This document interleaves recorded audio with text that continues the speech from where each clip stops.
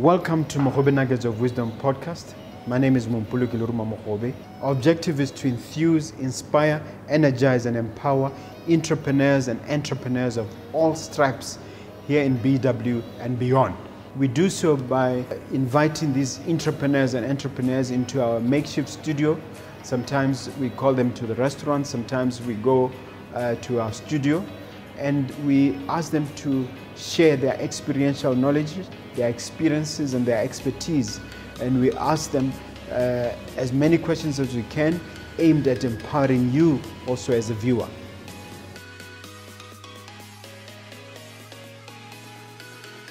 Hello dear viewer and listener, my name is Mompoloki Lerumo Mogobe. I welcome you yet again to one of the best podcasts in the country, certainly in Southern Africa. I hope we are not exaggerating. I trust I'm not. Mogobe Nuggets of Wisdom podcast. I have a guest by the name of Thato Ntshwaneng. I'm about to introduce her to you. She's a dietitian, just a clue there, a holistic dietitian. But before I do, can I just ask one small favor? Just hit that subscribe button, please. We need your support. We want to stay in touch with you. I want to remain on this medium, and we can only do so if our numbers grow. Please hit that subscribe button. I beg of you.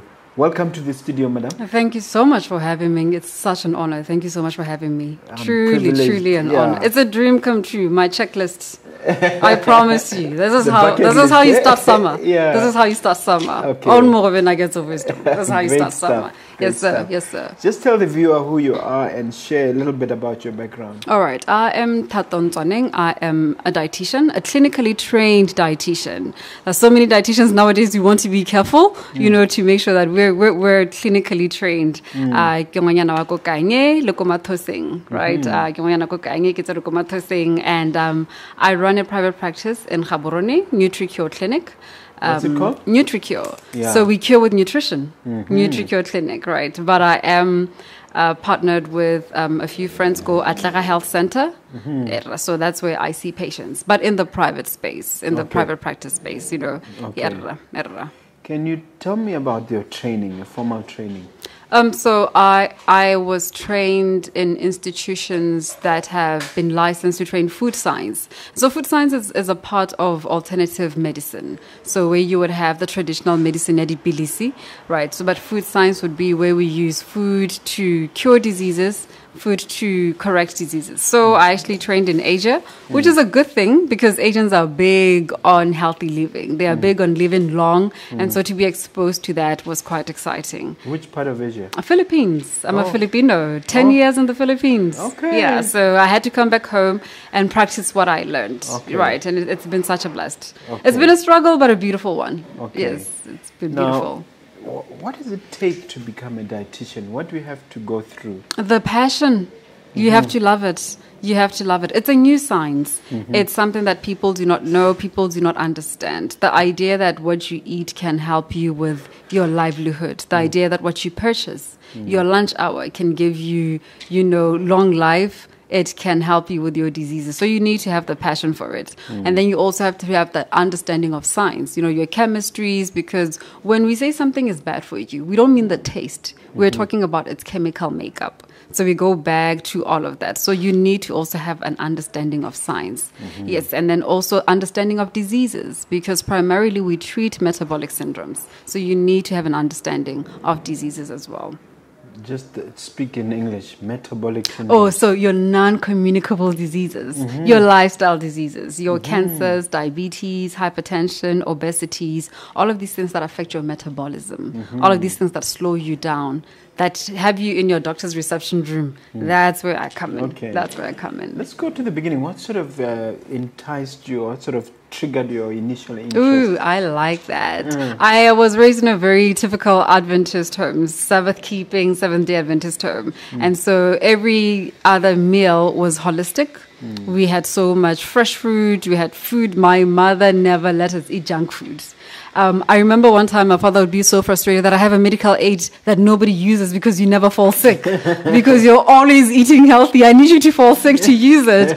So I think that triggered joking, you know. And when you're a kid, you don't understand why. And then I think that triggered the idea of just teaching people how to eat healthy. So my family, my background really had a lot to do with that. So it didn't come as a foreign thing when I started learning about the chemistry, when I started learning about the biology of food. It was something that I had long started, and I enjoy cooking good food as well. Did you consider the medical route, becoming a doctor? I did, but I must say, I'm a lazy. I started with the lawyer thing, and then I realized it's too much reading. And then the medical thing, my medical friends didn't sleep. I said, no, I can't, the crazy hours, you know. And then when I found food science, I said, this is beautiful. This is amazing, yeah.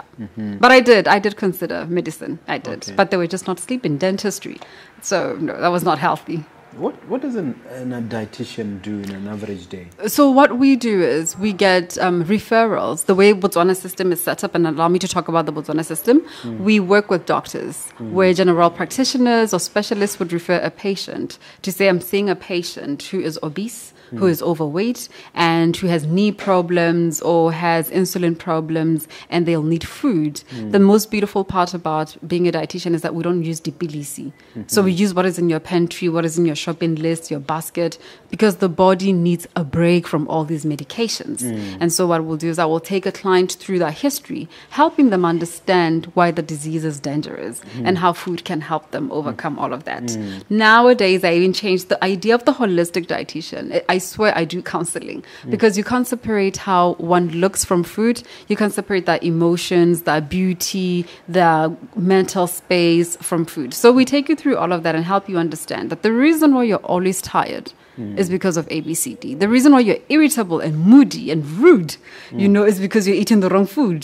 The reason why you're bloated and you can't sleep and you can't have good sex is because you're eating the wrong food. So it's huge. It really is huge.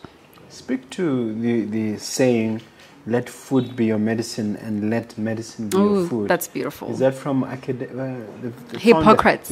Yes, the father of nutrition. Hippocrates, yes. So that is really true, because when you break down food, we know the plate, the basic carbohydrates, protein, fats. That's what people know. But deeper than that, you're talking about your phytochemicals. You're talking about nutrients that are holistic and very, very clinical. Your psylliums, a lot of these came out during COVID, when we're at the very peak of COVID, when people were taking extra vitamins, people were boosting immune systems. It has never been more true than that food should be your medicine. Because no posting a little concoction. Everybody had something to mix and put together. Just to show that at the very cellular molecule of who we are, food clearly is our medicine, because it is what the body knows. It is organic in nature, and these are organic beings. These temples are organic. And so what better marriage than having something organic feed into something that is organic? So food really is medicine.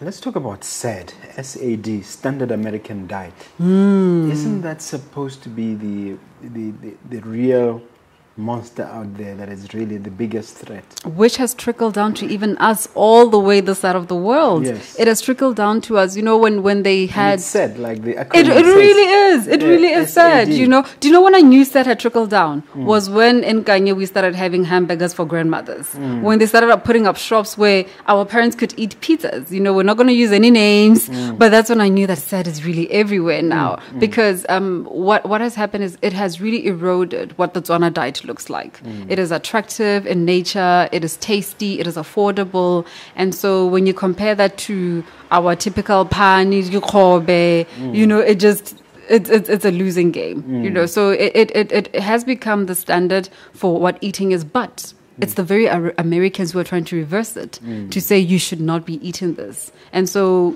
I guess we're following suit. Is science? Is there science of diet? Or is it an art of diet?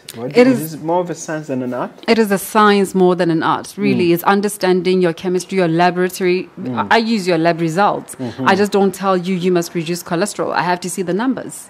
I have to see the science behind it, to see what your 3 months have looked like, what your past 6 months have looked like, and where I want you to go. Whether you are a boss, a manager, an entrepreneur, a hustler, a mother, I need the numbers. So that's what really backs it up as a science.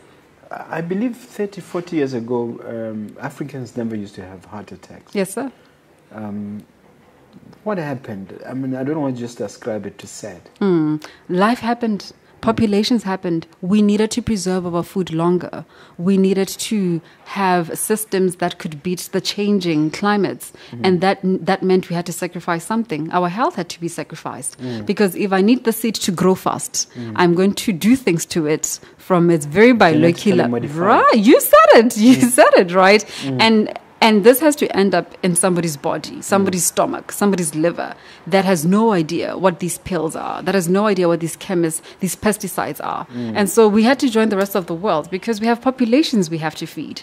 We can't sit by the wayside and wait for these crops to grow on their own time. And also when they are on the shelf life, we need to prolong them. So we put food additives. We put things that preserve the food. We call them food preservatives. The ones that sometimes are licensed and sometimes are very not licensed. And that's where all the cancer started coming from. That's where the appetite started increasing because now people wanted more and more and more of these things. Okay.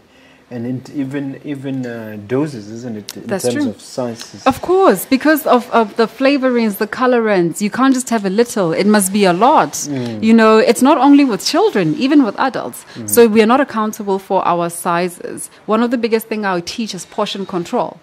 Teaching you how to portion your food. To say it can't be too much. It also can be too little, but it also can be too much. So you see, even with the sizes, things have changed. Back in the day, your grandfathers probably just ate enough for lunch. They would go about their business, come and eat for dinner. That's it. Nowadays, we graze all day long, all day long. And that's where the diseases are birthed from. Yeah. In terms of portions, I had someone saying that you should eat equivalent to your fist. What is it that you're eating equivalent to your fist? That's what I want to know. Yeah, I'm not sure, but I came across it somewhere. Yeah, because that's always changing as well. The science of it is always changing. There was a time when we used to say a plate should be half your carbohydrates and then share the rest with your vitamins and your protein. Now we've changed to say it has to be more vegetables, more salads, and then the fist of the meat, and then half of your carbohydrates. It all depends on your activity. If you are a gym person, if you're into fitness, that activity changes as compared to somebody who is a teacher or somebody who's in the office sitting all the time.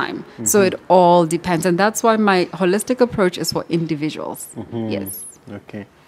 Now let's talk about lifestyle diseases. First, define what those are. They're exactly that. Diseases that come about because of the lifestyles that we have. So these are called these are chronic lifestyles, right? Right, non-communicable. You can't pass them from one person to the other, unlike the HIV/AIDS, right, which has transmissions, unlike COVID. So these ones are really about the lifestyle that you lead. If you are not active, for example, you don't go to the gym, you stay driving, you don't go to work, you stay in-house, you're prone to being more obese. If you take on more sugars, you would have more diabetes. If you take more fats, you would have cholesterol. So your lifestyle determines. So those are the big three. Those are the big three. And hypertension as well. Hypertension as well. Those are, now I like that you said the big three. Those are the Gaborone, Botswana diseases. On the daily, we deal with hypertension. We deal with diabetes. We deal with also your high fat, your cholesterols, right? Which give birth to things such as constipation. They give birth to things such as, hormonal imbalances. So it's not just them, it's them and their children and their grandchildren. It just grows roots and then it further on. So those are lifestyle diseases. Before we used to say you only get them at a certain age. We used to stay in your 40s. Oh, no. Oh, even in your 60s. Now we have juvenile. Now we have, if you're alive, you're prone of having them. We have babies who have, high cholesterols. We have teenagers. Because of what you feed them. We have teenagers who are obese, who struggle with, diabetes, who have to inject themselves with insulin. So now everybody is prone to have those. The fact that it's a lifestyle disease means it's reversible. Let's start with high blood pressure. How would you reverse it with diet? Beautiful. I love the word reversible because it's a word up for debate, especially between the medical field and the dietetic space. Like, is it really true that you can reverse diseases? Can you really reduce the dose of medication if you put in more diet? So I love the fact that you said that because you can reverse diseases. Having studied in the Philippines myself, I have seen agent methods where diseases would be reversed, have been within close proximity of professors who would reverse diabetes. Have a Jesus moment. You're healed. Walk away. You're healed. You know, that type of thing. But how you reverse hypertension, for example, you have to look at your lifestyle, because hypertension is a stressor-induced disease. If you're constantly on the up and up, constantly stressed, you know, constantly running behind deadlines, there's not enough rest, there's not enough balance, right? So your heart is overworking. And then also the amount of fat you're taking. It could be hidden fat. Sometimes people don't even know that the food is fatty, right? And this is why we say, for the fat that you can see, remove it, right? The fat on the steak, literally, remove it. Shave it off, right? Change your fat, your oils as well. Change to vegetable oils, your olive oils. Do not fry the food so much. Steam it, bake it, roast it. Do not fry. Do not fry. And what about saturated oil? Ooh, those are the ones that are affordable, actually. Those are the ones that are affordable, and so they are most convenient and most available. Those are the ones that create plaque and calcification for your veins. This is when the strokes come in. How do you identify that this one is not good oil, this is good oil? We usually use the plant and animal sources. If it's plant source, it's really good, right? It's easy to digest. If it's animal source, that's the one that we have a problem with, right? So if you have your coconut butters, your coconut oils, which some might say they also cause cholesterol, they'll still be better than your animal sources. So that's where you tell the distinction. So when you're walking into a shop, per se, right, and you're looking at these things, you just look, where does the plant source come from? So your sunflower, your canola oils, those are still better. Yes, sir. And there's good cholesterol and bad cholesterol. Yes. Can you settle that for me? What's the difference? So the body makes its own cholesterol. At least 75% of the cholesterol is made by the body. And that is the good cholesterol that the body needs for its own chemical reactions and the liver, the bile, all those things. That's fine. But anything else that comes from diet, more than that, that is the one that is dangerous for you, because it adds on to more of what the body already has. And so it needs a place to go. So where does it go? Your blood vessels. It attaches to your blood vessels, your arteries. It finds itself, and this is why it becomes hard for you to breathe, because you know, oxygenated blood is not carried easily because there's a clot. There's a clot. It's the same. Diabetes is the same. You know, when sugar sticks and you know there's not enough insulin. So there is good cholesterol that the body makes, but then there's the bad one that you shouldn't be messing with, because it's also hard to reverse it. It really is hard to reverse it. Now, there's a debate, isn't there, between alternative medicine and original traditional medicine. Where do you fall? I would assume you are in the alternative medicine. I am. How are you settling this debate, especially when it comes to being able to claim for medical aids and so on? I think, first of all, I respect everybody's perspective, because I am one person who is open to learning. If you look at Ayurvedic medicine, which is Indian-based, it has done incredible things in terms of healing space. They have come up with ways that do not stress the body so much, that are very easy on the body. So that's really okay for people to have those type of things. But when it comes to alternative medicine, is that we're not, I'm not going to ask you to go and get things that are not easy to understand into your body. I'm going to ask you to get lettuce. You know that. It's easy. I can take that to the bank. Onion, it's easy. You know, the thing about traditional medicine sometimes is that, is it really proven? When I was doing my internship in Marina, I would run around, I would come across cases where people either use traditional medicine to heal one problem, except it would have started another problem. Right. So those are the things where, yes, it might have healed one thing, but because it's not used cautiously, now you have a problem on the other side as well. And so do you really want to be living life like that? You close this loop and then the other tap opens. This tap and then the other tap opens. You know, it was the same for us when we came into the space with medicine, with very serious medicine, where people were like, what do dietitians do? Are they necessary? You know, pills can do all of that. You know, until Botswana were like, no, we're tired of pills. There has to be something that's easier, because you can't live on a pill your whole life. You know, remember I said these things start in your early 30s, in your early 20s. Now you'd be 60, you still are taking medication. I mean, that's not a way to live. It's not. It's not a nice way to live. Besides, don't a lot of these medications have shocking side effects? I mean, they give you this, it will cure your diabetes, but it might kill you, or it might cause a heart attack or something. The depression that is going around. When you just read the side effects, in most of this, it's horrifying, isn't it? It is. Sometimes it's not even something as bad as killing you. It's just increasing your appetite. You are constantly eating. You don't understand why. So now you're dealing with one thing, except now you're overweight. Now you must find medication to deal with that as well. Yeah. So there's this cycle of dependency that's also quite dangerous. So unattractive as well. Yeah. Is it possible to achieve a totally pills-free or medication-free existence? It's beautiful.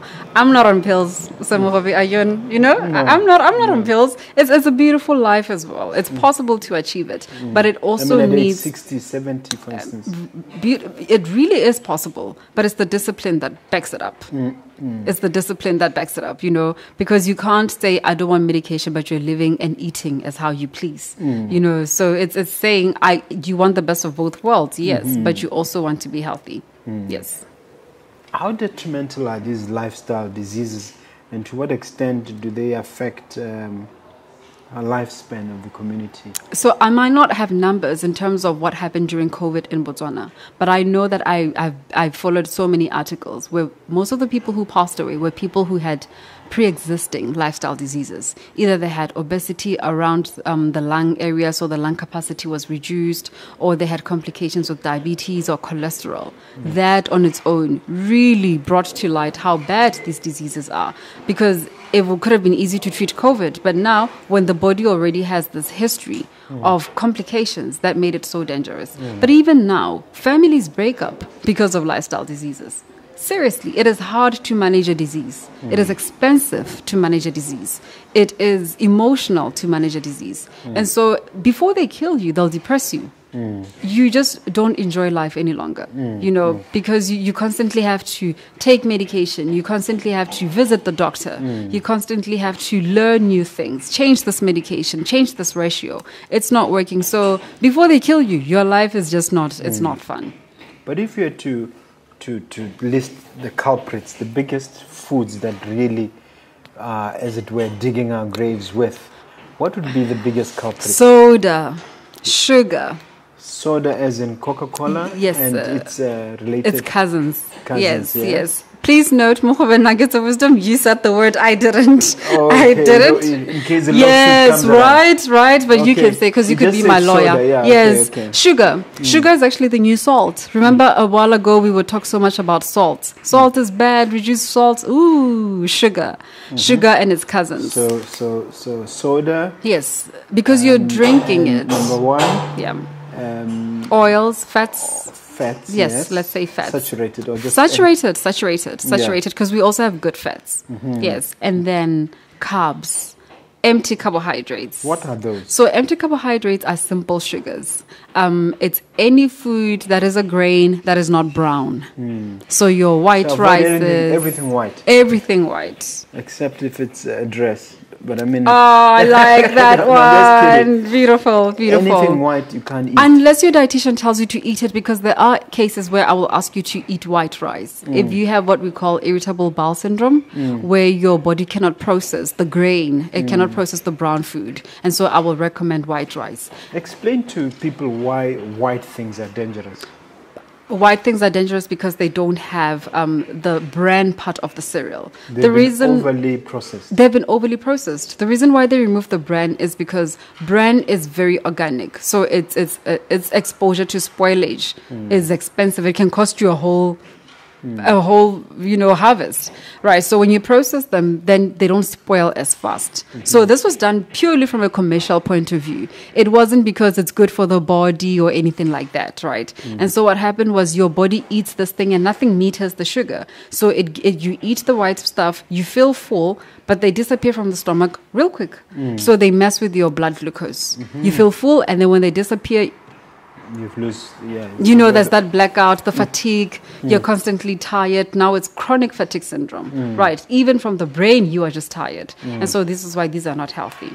Yeah, so this is what we call them empty carbohydrates. Your sugars, your baked goods, the candies. So how do you overcome the overwhelming pressure to get these things in terms of advertising, in terms of the food industry? Yeah. How do those lone voices such as yourself and a few others come out when the industry is so strong, the marketing is so strong. Could I please use South Africa as an example? I love what you're saying that, like our voices need to come up. Personally, for me, my voice needs to come up because like I said at the beginning, I'm passionate about this. In South Africa, you will find that shops are making the idea of grains more attractive to say you can have the best of both worlds. How do we make sure that you have your food, but you also have good salads? And so they really they resonate with good salad, good fresh salads, right? Whereas this side of the country, we still are big on, remember, it's also a lifestyle thing. So we still are big seeing in certain places, eating certain foods, feeding our children certain drive-bys. That's still a thing for us. So you need to have the discipline. You need to have the backbone that says, I can go to a drive-by once a week. It can't be every day. It can't be every day because the next thing you're feeding a family, that just becomes your story. Everybody knows when we find you, this is where we find you. So Motswana needs to understand that food doesn't define who they are. You don't have to be seen at a certain restaurant. You don't have to be seen drinking a certain drink for us to say, oh, you've made it in the world. You can make it in the world with your herbal tea. Yes. With your herbal tea. That's what I'm having. By the way. Beautiful. An afternoon herbal tea. It doesn't spike your sugars. It hydrates you very well. It doesn't mess with your sleep patterns later. So it supports your journey. It supports you as a leader. It supports you as a visionary because that's what you want. You want support. You want things that lead you somewhere, not things that take you back. Sharp. That's true. Throughout the day. That's true. Yeah. There's the issue of intermittent fasting. What are your views on it? So, because I'm a constant student, at first I was not about it, right? I was like, no, you need to have breakfast, you can't skip meals. But insulin, the idea of fasting really deals with the idea of insulin. Insulin that can make it so hard for you to gain weight because you're eating every 3 hours. So when the insulin wants to, process itself, have its right ratios, you eat.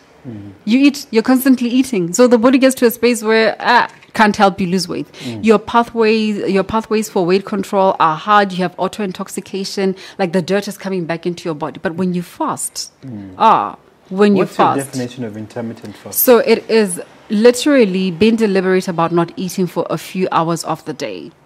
Like maybe reducing from 3 meals to 2 meals. Reducing from 3 meals to 2 meals because the time that should have been for the third meal, you've decided not to eat. Yes, you've decided not to eat. You don't snack and then you will say, for me when I put my clients through it, you snack usually, or you don't snack? Sometimes you do snack, sometimes you don't. I have clients that I would say you don't eat breakfast. Your first meal of the day would be 11 o'clock. You will snack at 2 and then dinner and then that's it. Right. And then later when we move along, you don't have to snack at all. So what happens is your body acknowledges that you're not eating. So it can fix itself. It can fix itself. I like using the example of you see the gentlemen who are constructing the highways. They had to close that space so that they could construct. Imagine if it was open. We're driving through while they are fixing. It's impossible. When do you fix it? So insulin is stubborn. It needs its time and space to say, I'm fixing myself. But it's just that sometimes people really are so hungry, they can't do it. What is the idea of 3 meals a day anyway? Who started that? So the idea of 3 meals a day, for example, with the breakfast, the idea was to break the fast from the night before. Yeah. But you would break the fast if you've eaten early. Not when you're eating at 2 o'clock at night. What fast are you breaking? You just slept now, Yeah. So the idea was, so you start your morning with the right fuel. You fuel your body right, and then you can sustain your whole morning. Without any snack, without the 10 o'clock, no tea, no nothing. You can go like that. So, but the breakfast has to be heavy as well. Lots of carbohydrates, lots of protein, so you don't feel the need to snack early, anytime around 10, 11. And then you'd have your lunch, and then you have your very light dinner. So you go to bed without the body so full. So that was like the right way of people eating. But what happened was you'll find people who skip breakfast because of work or who overload the night before. So they are bloated from the night before. And then in the morning, they want to add on. Which is not really not good. Yes. When you spoke about the culprits, you didn't mention magunya and dipapa. Oh, that's empty calories. That's the empty calories, the baked goods. Explain why. The baked goods. Explain that. First of all, remember I talked about the white food. What makes the fat cake is the white flour. That on its own is dangerous. Then what do you do to the white flour? You take it and you dip it the fat in. And that's why Botswana are unhealthy. That's why what's unhealthy. Look, I will tell you, this winter was brutal. I had fat cakes, but I can count the number of times I had them. I promise you, it does not pass this finger, these fingers, know. So the problem is every day. Bad, fat cakes and the papata. They are equally bad. I know sometimes I can say to somebody, maybe the papata di botoka, mapaki wa botoka. I'm just saying that's why I meet you halfway. But the fact that it is bread. And it's white. It is white, and you eat it every day. Why must that be eaten every day? That's my other thing. You need to skip days where the body is not processing. Remember, it's also bread with yeast. It's not just bread. It's bread with salt, right? So the yeast that we have also, our stomachs cannot digest it unless it is nutritional yeast, not this commercially bought yeast. Yeah, so the whole bloating, I get it, the bread rises. Now it's going to rise your stomach. Typical, yeah.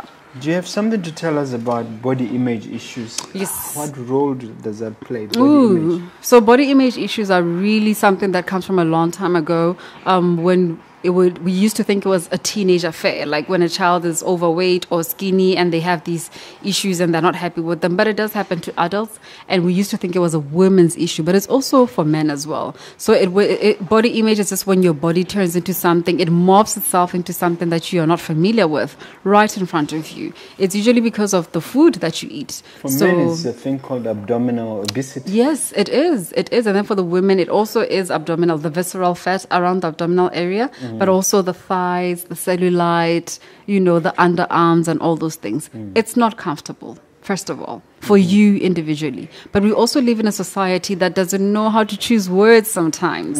They are quick to say it at a wedding, at a function, colleagues. A society that avails bad food to you, but is quick to condemn the result. And you're constantly living in the space where you're condemned by what you buy as well as people you live with. I have clients who will be saying they're shy to eat salad in front of people because people say, oh, you eating salad, just stick to your maguinya, so it is unfortunate, but body image issues are also the reason for depression. People don't feel beautiful. They don't feel they feel the weight of the weight on them, not of the world, but on the weight on them, and it makes just your very intimate parts of you not comfortable. What can be done about that? People need to be fit. Look, you can't get past your body image issues unless you put the work. There has to be work. There are people who come to me. I had a client who came yesterday and she was so happy about how she has lost weight, but she also still needs to jump on the road and be fit. So the discipline and maintain, so the self-will to be fit, the discipline to say, I'm going to work on this. But people want quick results. I always tell somebody, you come to me, my colleagues and I will tell you come to us, we need 6 months. We're trying to tell the medical aides as well to say people need 6 months because you took 20 years to create this body. It's not going to disappear in 2 weeks. So don't come to me if you're looking for, I want to change in 2 weeks. And no, people come and say, I have a wedding in April, so you must work on my body. No. Do you then factor in an exercise routine in your diet recommendations? Yes, sir. I actually have a fitness training as well. So let's do a sort of a play with this where I suppose I'm patient X. I come with a big abdomen. I'm a typical Moraga guy and I love my meat. Maybe I eat meat twice a day sometimes.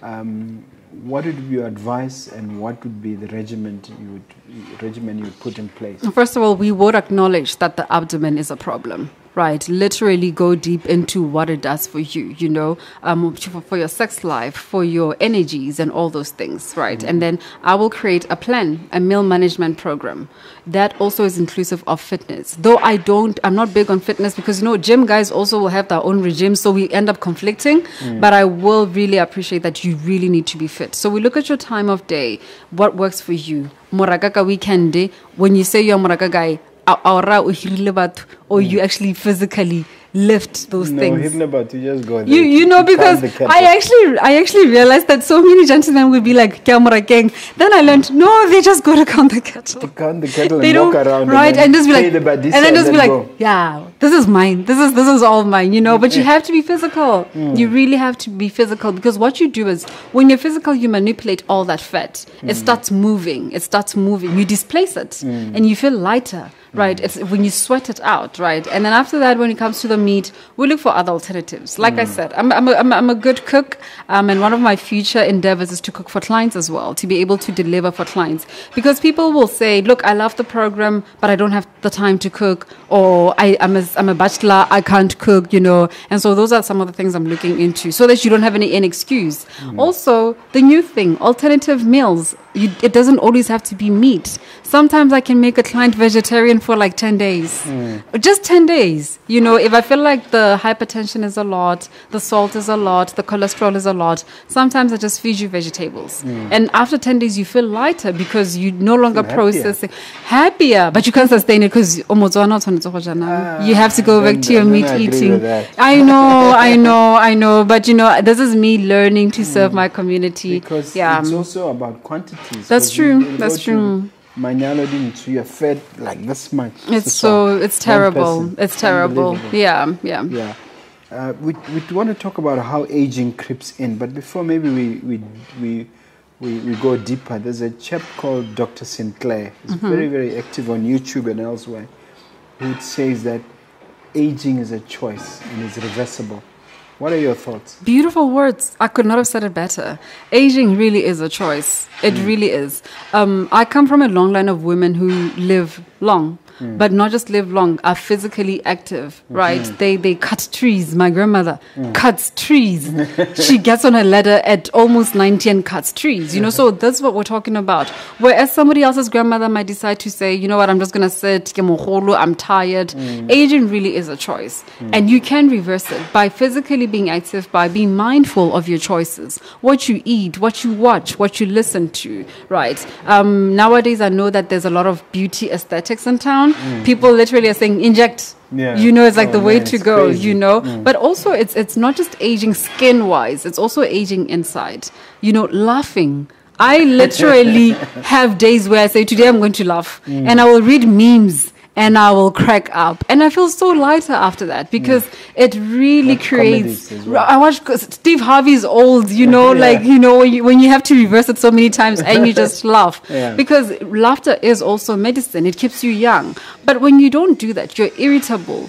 You're moody. Life is bitter. Life is hard. It's just complaints. You have road rage, How are you not going to age? Nobody wants to be around that, Yeah, they don't. They will avoid you like a plague if you're always complaining. They really do. Now, the food that I was talking about, the bad food, the sugars also cause aging because there's inflammation of the knees. They age your knees, your tendons, your muscles because of all this processing. Remember, if you don't take the stuff out, the body reabsorbs it. So there's auto-intoxication. I read also that it weakens your immune system. It does. It really does. So you're constantly falling sick. There's flu season, you're sick. Allergy season, you're sick.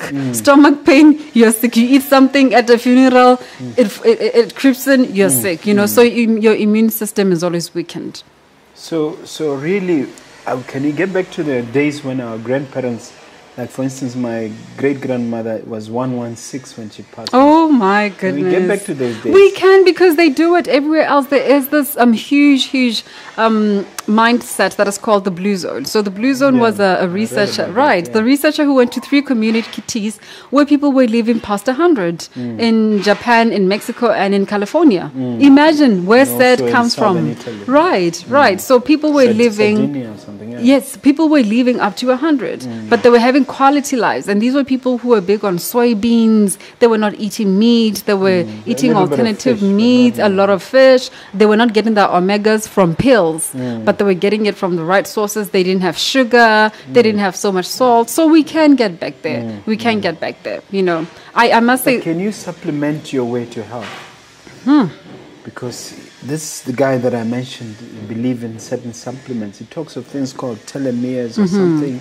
He says you can stretch them and keep them alive. And then he's written a whole book, which the effect of which is reversing old age. So and he mentions the importance of these. I can't remember what they are called. My wife is more into this than I am. But the argument is that you can not only reverse it, but you can be 100% sure that you do it. Yeah. And he's using his life as an example. For instance, he feels like he's 29 or 30 but he's really in his 50s. Yeah. But when he's tested, he feels as if he's 20 years younger. Yeah. I think that supplementing your diet is really good, especially when we live in a space where we don't get the fish as fresh as we should get it, but we still need the omega fatty acids, you know. So supplementing is good. It's just that the market is also too wide. What do you supplement with? You know, who's licensed these for Botswana to say this is okay, this is not good? So you don't know whether it's real. Right. There's supplements that are written in China, in Chinese, and somebody's taking that. You're like, wait, hold up. What is it called? What business do you have with it? You know, because it could be made in a factory somewhere, you know, that is not really good for you. Yeah. But nobody really verifies. Right. But there are what we call superfoods. Superfoods are really beautiful. They are natural. They are not processed. So what are those? So these the word superfoods is exactly that. When you have these in your plants, like your seeds and your nuts and certain spices, certain powders, super greens, what they do is they come in. Some will just help you with filtration, like just cleaning out your body to make sure that your cells are renewed, you don't have toxins, you don't have all these things, right? Like charcoal could be a superfood. So where once in a while you take charcoal to just really clean your body because they use it to clean skin. So imagine what it would do to parts of the body. Then you have supplements that really help you with your iron sufficiency, the ones that will help you with making sure that your folic acids, your seleniums, all of these things are correct. So I believe in supplementing, but it just has to be the right people that you supplement with. You mentioned earlier about the blue zones, and one of the blue zones is in Loma Linda, yes, the California University, which is a Seventh-day Adventist community. And you and I are Seventh-day Adventist. To what extent can being a Seventh-day Adventist help in guaranteeing a longevity and a healthy life? So I grew up in a typical Seventh-day Adventist home, Kokanye, in the hospital, right? And there was this thing around the village, or when you get into the shop, the sausage vegetarians, they say, masavata, right? Those soy-based, right? They still you're like, oh my gosh, you know. So what we do in our Sabbath keeping is that we really are big on eating food that is based on fruits and vegetables. It is just the wing of the gospel. It's just what we do. We're very careful to also not eat certain foods that would be high in fat, right? We believe that there are clean foods and also unclean foods. And it's also not just us. Other religions also have just jumped in to say, you know what, this is what happens. We believe in so much water, taking so much water. We believe in fasting as well. Days where we're fasting and connecting with our maker, but that also means that you are not, when you're fasting, you're not eating, so your body can also pause, right? Yeah. So we don't process our foods. We want the food as fresh as possible, right? So we also are big on legumes, grains. We're big on legumes. We're big on grains, and so you will see it in our potlucks. There'll be like 5 beans. So we're big on beans as well. So we get our proteins from soy. We get our proteins from beans. And that also can help you live longer because it's easy on the body. It's what the body knows. Dr. Kopano Alman once said to me when I was fresh from school, she said these words, it is what the body knows. And I live by that. It is what the body knows. So it is not foreign. You don't have to teach the body how to digest it.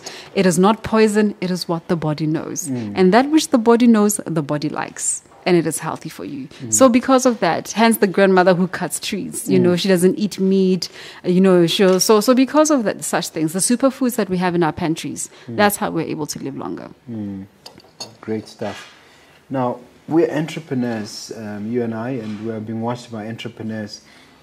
What is the connection between diet and successful entrepreneurship? And what can you add to that conversation? I love that. I love that because I love entrepreneurs. Whenever somebody walks into my office, I work for myself. I just understand. That means you need good support. You need good energy. You need to be alive with quality living. You can't be tired. So you can't be, the job or the desk of an entrepreneur is never the same.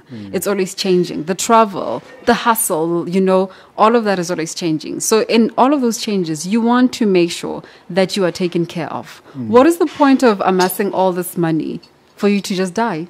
Right. So as entrepreneurs, you really want to make sure that you're on top of your shape. It could even be just with your fitness routine. When you're an entrepreneur, you can't afford to get tired when you need to be traveling for a deal. You can't afford to get tired when you need to be marketing. You can't afford to have body image issues. I'm not saying somebody who is in the office, it's different for them. But I'm saying the stakes are higher when you're an entrepreneur. You know, you set your own hours, you set your own conduct, and it really matters. You only take a break when the job is done. Right. Somebody, my brother said to me, I'll take a break when I'm dead. I said, no, stop it. Stop it.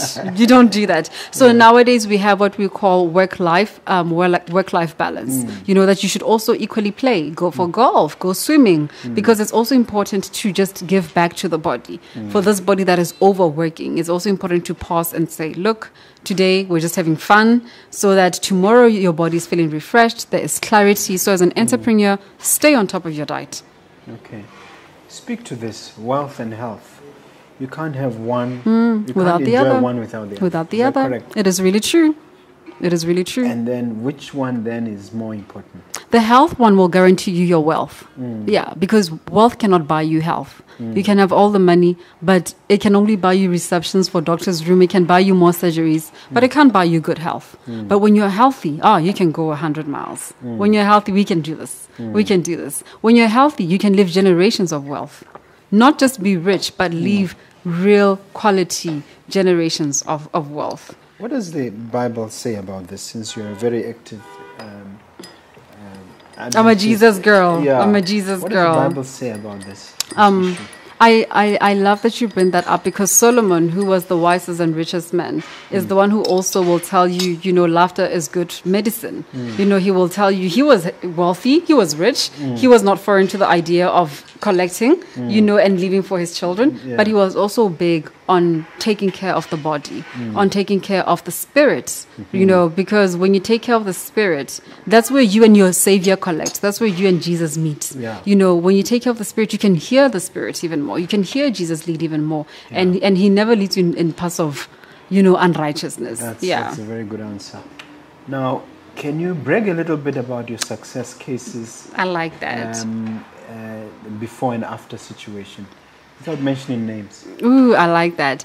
Because I like the word brag, because I'm only learning how to do that now, because I thought I need to be humble, but now I want to brag. I have had some corporate jobs that have really been good, where I would take a corporate setting and change the atmosphere for eating healthy, right? Just saying, you don't have to be eating this. How do you install... installing cafeterias, right?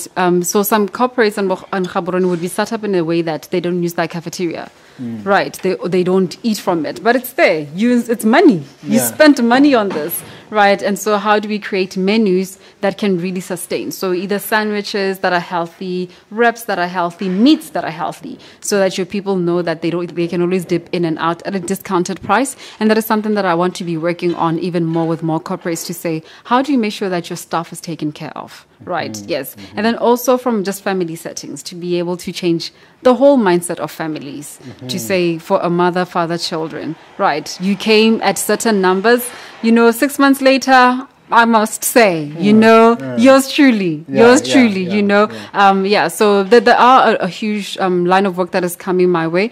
There's this new life balance. I'm working on a work-diet balance, you know, not just life, but also balancing with food. You know, so God's been so good in that channels are just opening. So these corporates you assisted, do you ever go back after 6 months, after Yes, a year? the idea is to. This was actually before COVID, and now because people work from home, is just to say, how do we set new routines for that, right? But it's nice because people are getting back into the corporate space, right? And then it'd be easy to assess. It'd be easy to assess, you know. One thing that I really want to work on is the idea of masabe.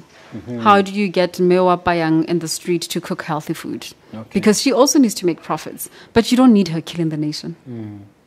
You don't need her making people unhealthy, because it's what some people can afford. But how can she do it in a way that, you know? Well, you go to an average samosa, you just see terrible food. You can't even get an orange. You wonder why. So and this is not right, because then it's such a vicious cycle. You come in Monday to Friday, that's what you're eating. You know, Monday to Friday, that's what you're eating. It's like you're digging your own grave with your teeth. With your fucking knife. With your fucking Sometimes knife. with your teeth. Yeah. I know what you mean. Okay. Now, let's talk about brand Thato now. Yes, as sir. A brand. Yes, sir. What can we look at when we grab that crystal ball and look down maybe a decade or two down the line?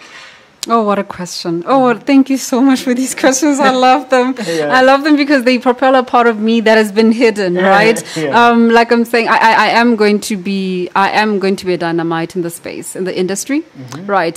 Going to create restaurants and cafes that really normalize healthy eating, normalize good eating for children, for families, right? Also creating and building awareness, working with companies, working with local companies, local farmers, entities to really say, this is our Botswana, it's our food, and this is how we make it healthy. So in 10 years, I promise you, a monument. I will be a leader in the space. When you say that, you make me think of a company such as Whole Foods, which was bought by Amazon. Yes. And the way it is impacting the landscape, and all these supermarkets now are everywhere, and they're strictly Whole Foods, literally as the name implies. And that sometimes I wonder whether that is heading to this part of the world. It is really, and I look at people's groceries when I'm shopping, and I just see people really pushing for healthier. What I think people need is direction and awareness, and saying there's so much information out there. How do we source out what is right? Because people will be saying, I'm banting, I'm dieting, I'm what. So people want to eat healthy. So it's for voices like ours to rise up and really give the direction, be the compass of what that looks like. But do you think in that sense, COVID was a great awakening? It really was. It was such a great loss, but such a great awakening as well. Because we don't know what the future holds. And who wants to be a fool if something like this was to happen again and you're found in the same space? Yeah. So I think the country is engaging, is getting into a space where we're saying that these marathons, how can you make sure that, you're staying fit for marathons? Comrades in South Africa is a huge thing, And so Botswana is also getting into that space where people want to engage in physical activity, but you can't separate the physical activity from the eating right. You just can't discount eating right. The two are inextricably tied. Yes, sir. All right. Convincing the children to eat vegetables. Do you have any tricks or any suggestions as to how parents can do that? Yes. First of all, parents shouldn't give up. I think parents, every time I hear a parent, hey, wagan, they won't do it, I say, you give up. It should never be a thing to give up. Should we ethically brand them tied to their allowance? Yes, you must, really, I mean, for me, it was never a choice. There was the food on the table, that's it. Broccoli for dinner, that's it. There's no other option. You don't get anything else. But of course, we use tricks as well. Sometimes you might bake the vegetables. So when you bake them with chicken, it's the best of both worlds. They don't feel like, okay, it's vegetables only, So you try ways in which, because it's not just about eating, it's also about good quality food. It's also about good quality food. So if they're just eating bread, polony, cheese, bread, what are you raising? How are they going to pass in school? Because their brain is fed nonsense. Yeah. But when you feed them chemicals that are really good for their neurons, they have better listening capacity, they have better memory, And so how do we persuade them to eat their veggies? Like I'm saying, it's how you prepare them as well. Don't make it a war. It's how you prepare them. Involve them in preparing the food. Involve them. Let them taste the food. Sometimes we don't give children chores in the kitchen and we give them a finished product. And they're like, I don't know what this is. But when they're in it, they're blending it. Sometimes they put it in their juices. It really becomes like, wow, okay. So Involve them. Teach them. Be patient to teach them. Or if it doesn't work, just, like you're saying, bribe them. If there's one thing you could do to influence the Ministry of Health on this issue, to get Botswana to eat right, what is it that you would urge them to do? Or what if you had the power, what would you get them to do? I am biased. I would hire dietitians. I would take students to school for dietetics. I would really hire, every hospital would be overflowing with dietitians. Everyone on the bedside would be seeing a dietitian, before you're even unhealthy, Yeah, that's interesting you say that, because I was passing the morning early by Marina and I saw the queue, super long queue, and I can't help when you mention this, that how much shorter would the queue be if people were eating healthy? Right. We were getting up at 4 o'clock because I had to drop someone who was catching a bus to go to Joburg, my son actually. So I was saying, these queues are massive. And I thought to myself, these queues could be shortened if people would stop eating magrinya and would cut down on the meat. Cut down on the sugar. The little things. Sugar, yeah. Look, we're not asking anybody to fast. We're not asking people to stop eating. We're just saying alternate how you eat your food. And reduce. Have your potatoes. Have your morojo. It's everywhere now. Have your cabbage. Do not fry so much, So that's what I would tell the ministry. By putting dietitians in every hospital, that would have what impact? Do you know that's actually what happened with the blue zones? There were more nutritionists. Loma Linda literally put out more alternative nutritionists, dietitians, to teach people about how to eat healthy. Yeah, that's what happened with the blue zones. Okay. Yeah. In Japan, they don't call them dietitians because everybody eats right, but you would think everybody is just, everybody else is just a dietitian. So if we want to have good nutrition density, we need to teach it. We need to teach it. Yeah. Okay. So this is the time when you can ask me a question of your choice, madam. Yes, sir. I must ask this one. Your bank balance. Yes. Would you want that to create generational wealth? Is it something that you would want to see more Botswana doing for people? Do you think Botswana is in a space to create more generational wealth? Are we at that space, or are we still just creating personal wealth? Well, I think a lot about intergenerational wealth. I think a lot about passing it on to future generations.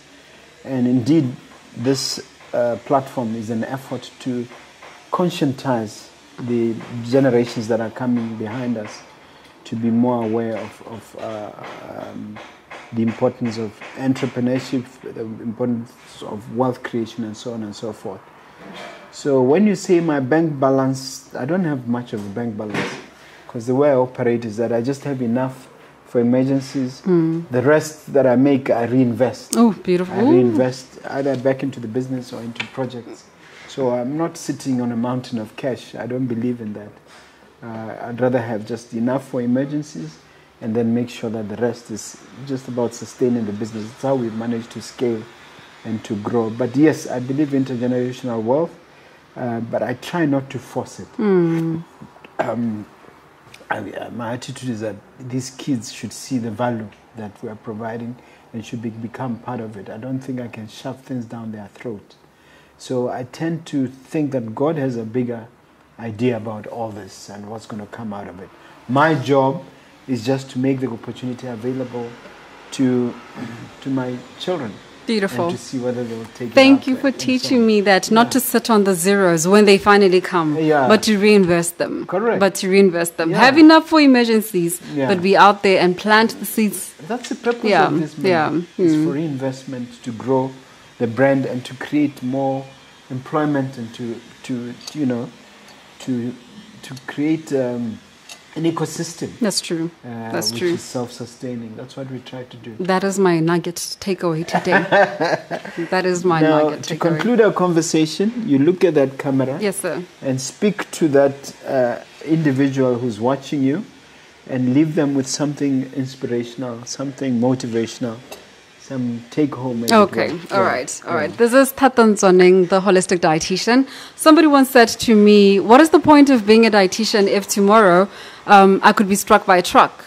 Those words hurt me. They made me so small. I was like, but he's right. What's the point of eating healthy if tomorrow you could be struck by a truck, But then I also thought, what if tomorrow you are not hit by a truck? And you're living life and you're living it for the many years to come. So this is why it's really important that in your everyday living, now when God has gifted us breath, the choices that we make really edify our bodies, edify our energies, edify our generational wealth. What is the point of having all of this if you can't enjoy it? So please make sure that in your daily shopping, your daily eating, your daily dieting, and all that you do, really, these are temples. They are cathedrals for good health. They are cathedrals for good wealth as well. So whether you sit at the office, you're a stay-at-home mommy, you're an entrepreneur, you really want to be mindful and very intentional about living well and living right. I like how you call them cathedrals, not just temples. Oh, no. Like and you know how cathedrals stay? When you visit a place, you want to see it. Yeah. And you take it all in. Yes. It's beautiful. Absolutely. You're like, oh my. So imagine a whole body. And some of them are 500-600 years old. Right. So when God says these are temples. Yeah. And that's huge. That's huge. Yeah, that's huge. Massive. Tell them about NutriCure. Yes, Clinic, NutriCure Clinic. Where to find it, what they can expect from it, and also your other contact details. Yes, NutriCure Clinic is housed in Atlega Healthcare Center, Atlega Medical Center in Fairgrounds. We are a new baby in Fairgrounds, and we see patients with doctors' referrals, of course, patients who deal with chronic issues, fatigue, corporate patients, fitness. If you want to engage, especially in the coming summer, it's hot, so that means people are hitting the streets running. How do you make sure that you know what you're eating can sustain all of that, right? And then on Instagram, it is the Holistic Dietitian, as well as on Facebook, and then NutriCure Clinic as well on Facebook. You can catch it for posts on awareness, on what we are working on, and how it is that we can serve our community better. Okay, did you give them a contact? Oh yes, contact line is 73280-870. That's simple, very easy to remember. 73280-870. Okay. Yes. But even your doctors should have that number. You can ask your doctor. People always ask, how come my doctor doesn't refer? Well, you can tell your doctor that I want to see this dietitian, and I'm pretty sure they'll be very happy to refer. Okay. So we're always open to working with doctors as well. Ntshwaneng, you've been a great oh guest. Oh my. You've done a wonderful job. job. My. Thank you, sir. It's been such an honor being here. You've been a great host. Okay, thank you I have very a lot much. to think about tonight.